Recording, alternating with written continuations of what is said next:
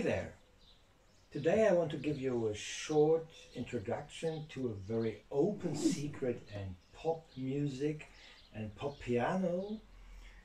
It is about a chord progression. It is about the opposite chord. Here we have a D minor chord. And the opposite chord is you go a major third down to the next major chord. So the opposite chord from D minor is B major.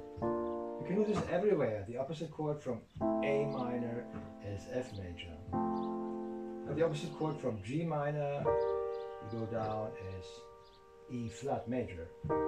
As you see, they have two notes in common. The G and the B flat is in the G minor chord, and the G and the B flat is also in the E major chord. Same here. D minor chord, D and F is part of the B major chord also.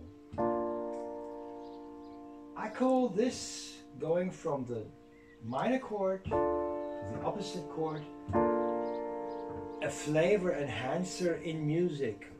You might know the video, the 4-chord song by Alexis of Awesome. They talking about this 4-chord progression. Inside this progression, the same chord progression is inside, going from the minor to the opposite major, just a major third down. You find it everywhere.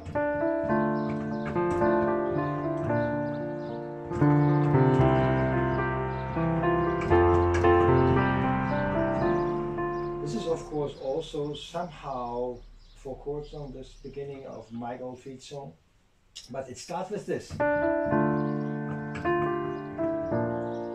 Goes back over the C major, and then it goes to F, but you can also go to make something for yourself. You can also go back to D minor. So, in what key are we?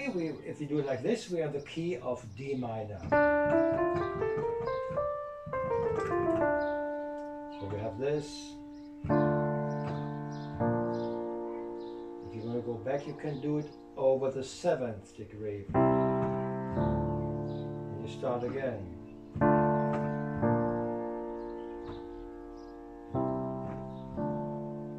You can do something on the chord. You remember we have the root, the 3rd, the 5th. You can have some movement here.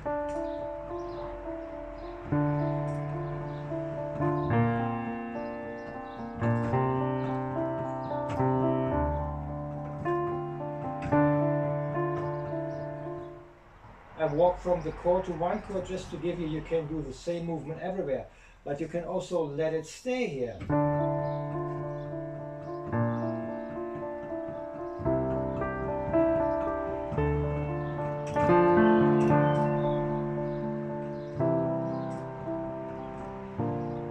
you can play with those chords. So the flavor enhancer, I call it like this, from the minor to the opposite major. You find it everywhere. I want to know from you, comment below, and how many songs did and do you find this progression?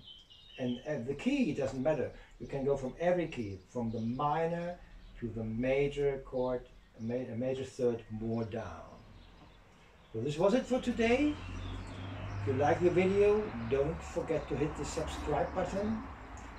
It was a very short, simple idea.